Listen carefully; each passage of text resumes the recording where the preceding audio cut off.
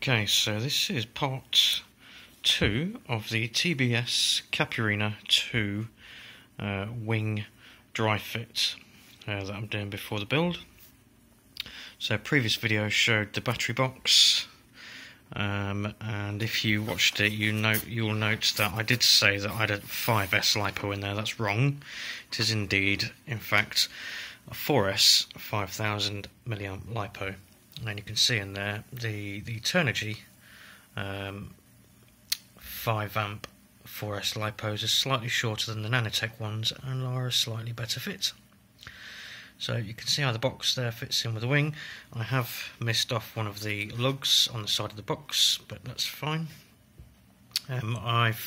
Again, this is all dry fit. The rear motor mount, the rear spar, don't forget to put that in. If you measure the spar, which is 40 centimeters, and then glue on the little wooden piece there at 20 centimeters, so smack bang in the middle of the spar, that will ensure that the spar is equal across the wing.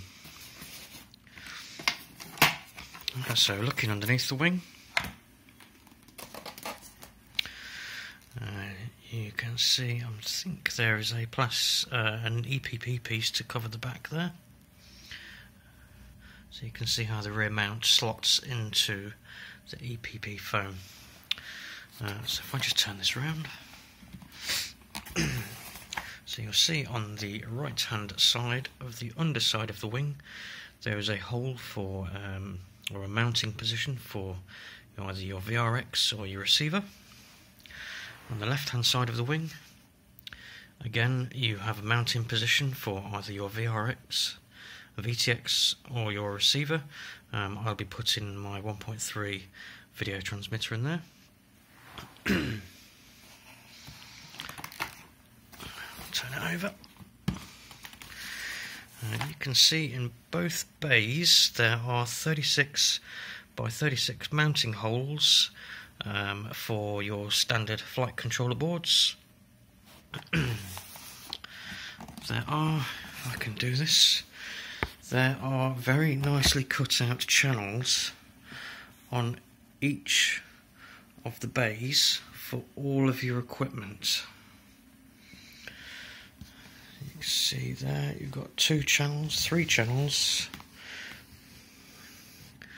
and that is to enable you to get a nice clean wiring configuration.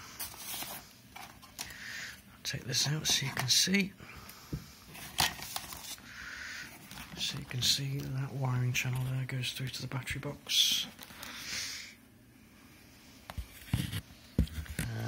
That probably doesn't work out very well.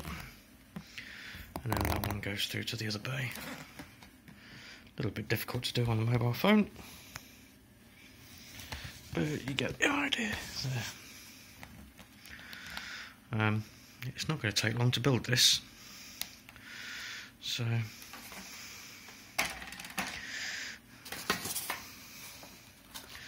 it's very nicely put together. It does come with a like a vinyl sheet to go over the bottom here to protect it on landing. Very nice. Right, ask questions, leave comments. That's it. Dry fit part 2 finished for now. Bye for now.